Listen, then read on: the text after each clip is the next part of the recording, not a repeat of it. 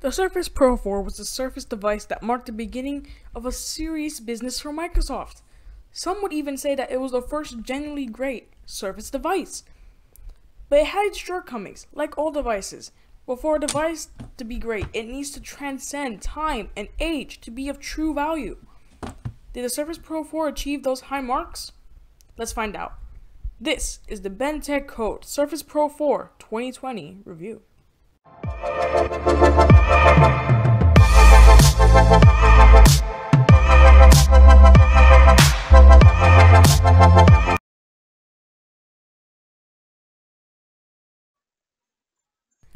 The Surface Pro 4 is a device that truly pioneered the 2-in-1 form factor and made it a viable form factor. I'm not sure how to say this, but the Surface Pro 4 is what truly made the Surface Pro series, is what made the 2-in-1 form factor. So let's talk about the key components of it. The tablet portion of the Surface Pro and the keyboard portion of the Surface Pro. Let's talk about the keyboard. That keyboard is enough to fit the screen. So it's about 13 inches, maybe 12.5. Really, it's huge. The keyboard is really good, and I'm able to get most of my work done on it.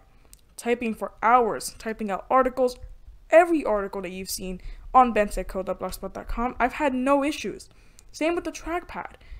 Being able to use gestures and just big enough to be comfortable. Although I wish it could be bigger. That's always a complaint. That keyboard though, it is amazing. And it's hard to think about because when you look at devices such as the Lenovo Chromebook Duet, whose keyboard is actually really thick, the Surface Pro keyboard is super thin. Really, really thin. It almost adds no weight and no thickness to the device, but it still has millimeters of keyboard travel that just make it a delight to type on. The screen also is very good, but the tablet portion of the Surface Pro is one we need to talk about. The keyboard is still great though.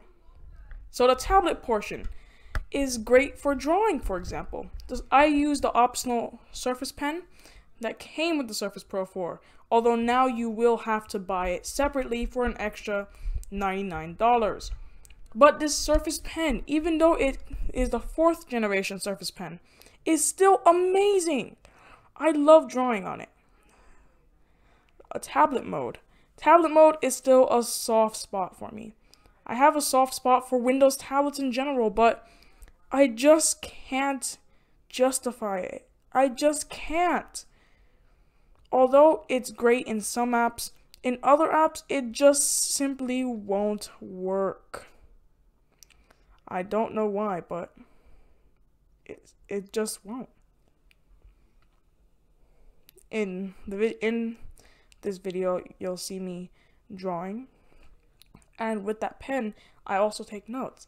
So some could say that I use it as a clipboard, which is an example of how great the tablet portion is. But tablet mode itself just doesn't live up to the high standards of most Windows users. I, for one, just cannot accept it. So, yeah.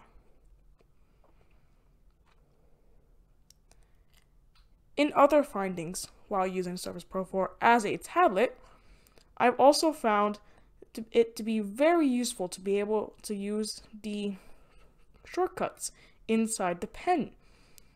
And that pen is a really integral part of the experience. And even though it's not necessary, it really enhances everything that I do with it. Just look at me draw.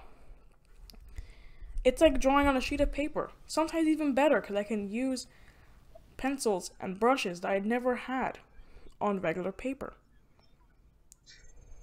So, let's look at that screen. That screen is an awesome 13.3 inch display. So, that display is able to power the internals power that display. So let's talk about them. I am using the dual-core Core i5 6th generation model, and performance is still great even though it was released in 2015. Look at me. Being able to edit photos in GIMP, it's mostly very, very smooth. The problem starts when you start to do too many things at once. For example, in this example, I only had GIMP open, but other times I'll have Edge, OneNote, Word, Maps, Code, all these things open at the same time, and I just can't handle them.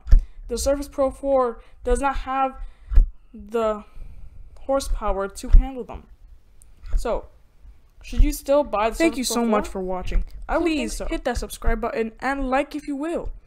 And be sure to visit bentechcode.blogspot.com for a much more cohesive Surface Pro 4 review. Thanks for everything.